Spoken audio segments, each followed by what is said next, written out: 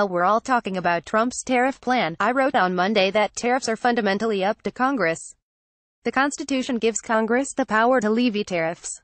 The president only has any power to impose tariffs because Congress wrote laws giving them that power, and they can write new laws to constrain the power. So, if House Speaker Paul Ryan and Senator John Cornyn and Rep.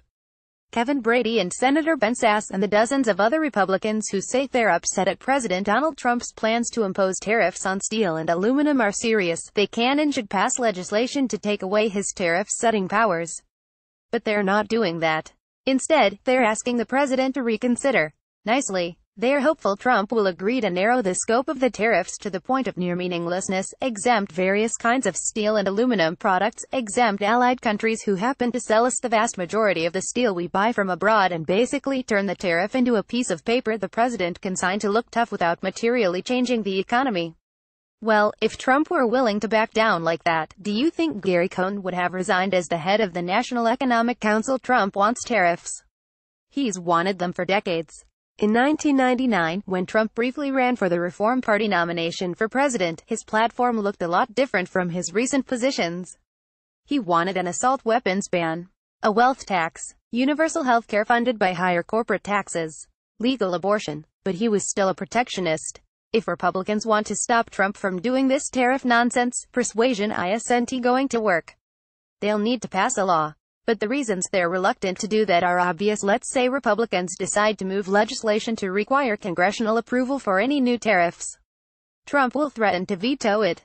Hell, Republicans for seeking to undermine his signature economic policy initiative of wanting to give up having a country, since if you don't have steel, you don't have a country.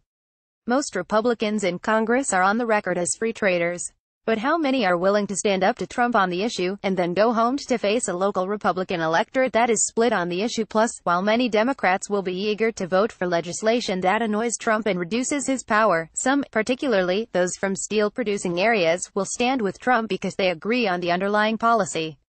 So, it's likely they would fail to get the two-thirds majority they would need to pass a law that restricts Trump's tariff power. And even if they manage to override Trump's veto, who knows what the fight would do to Republican voter morale, or how Trump would seek to retaliate against Republicans who overrode him. Hardly an ideal situation when heading into an election where Republicans are already worried about motivating their base. But the other option is bad, too. Suppose Republicans in Congress stand by and do nothing as Trump slaps these tariffs on aluminum and steel.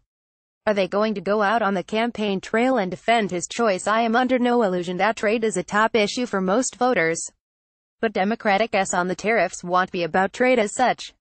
The S will be that Trump's reckless, go-it-alone tariff policy is driving up prices, adding a few cents onto a six-pack of beer or a couple $100s onto the cost of a new car, and costing jobs by discouraging companies from opening factories to make things out of steel and aluminum in the U.S.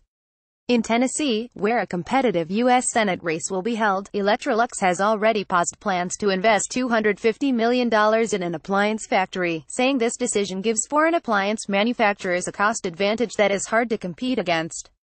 Ouch. Donald Trump and Republicans, encouraging manufacturing companies to ship jobs overseas with their America Last tariff policy. Sad. Republicans will be in a tough position to argue against these since they've already admitted the policy is a mistake.